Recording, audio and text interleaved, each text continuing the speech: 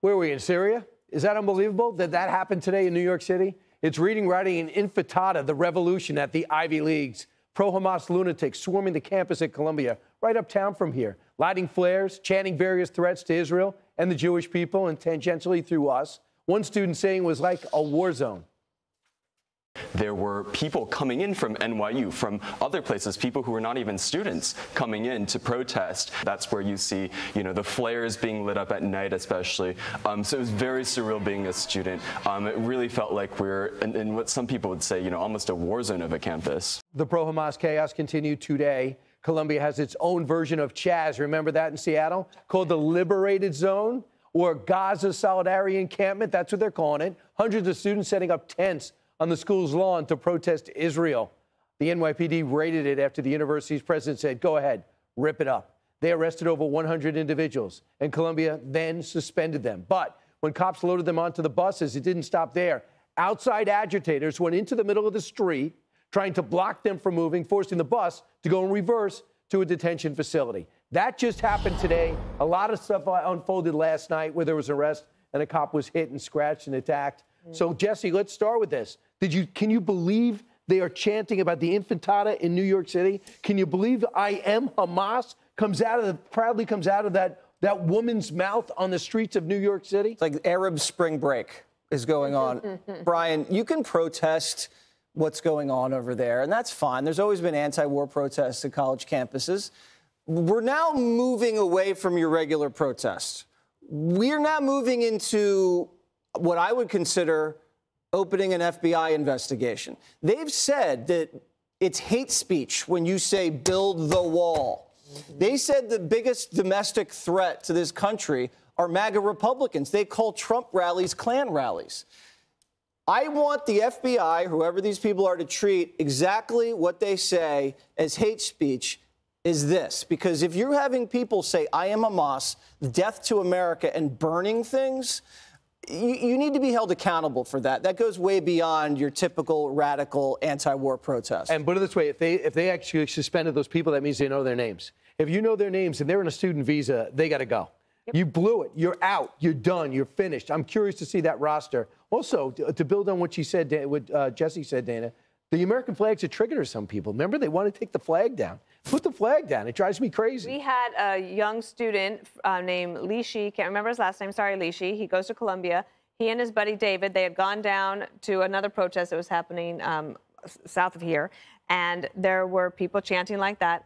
And then they went to burn the American flag, and Lishi stepped in, like, what are you doing? And when the guy turned to run, his shirt caught on fire. There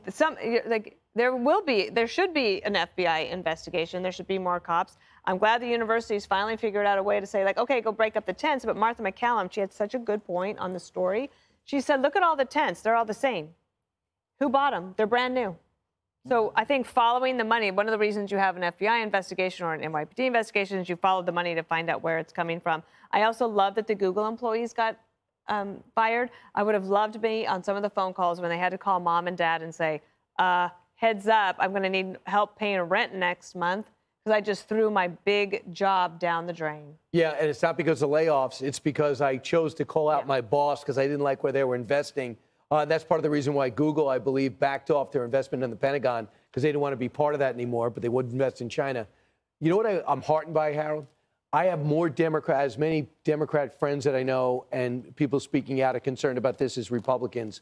Are you one of them? Of course I am, and always have been. In fact, I'm the only one in this set here who's actually voted for funding for these things. This is absurd that we find ourselves in a situation where tenured professors, I heard my friend Robert Wolf on with Martha earlier, and he said one of the things he was hoping and praying for was that these universities, I'm a graduate of a school that's been in the news here, Penn, and that these universities are looking at how you undo some of these tenured professors. Can you fire them for cause? Because this would seem to be for cause. Two, you don't hear any of these protesters, Brian, asking for the release of the hostages. Nope. Oh, that's you don't hear any. I'm with Jesse. Everyone has a right to protest, but their protest is what you started up. They are wanting.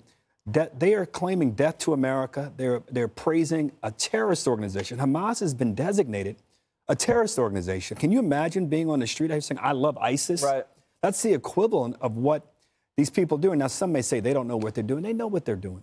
I mean, we've all seen what Hamas did and what Hamas represents. And if they don't know what they're saying, they should all be educated by police officers and law enforcement explaining this is what you're saying. And if you're going to continue to say it, here's the answer. Finally, I was encouraged today to see that there is some efforts behind the scenes, or at least it was reported in one of our in-house newspapers, the Wall Street Journal, that the White House and Israel and Saudi Arabia are continuing to move forward, trying to move forward on an historic deal between the Israelis and the Saudis, which, as you remember, this is what happened prior to October 7th. Many people thought that the fact they'd made so much progress, and our own Brett Baer was interviewed both MBS and Netanyahu. Many people thought that that might have been one of the catalysts or one of the reasons for Hamas and Iran acting like they did.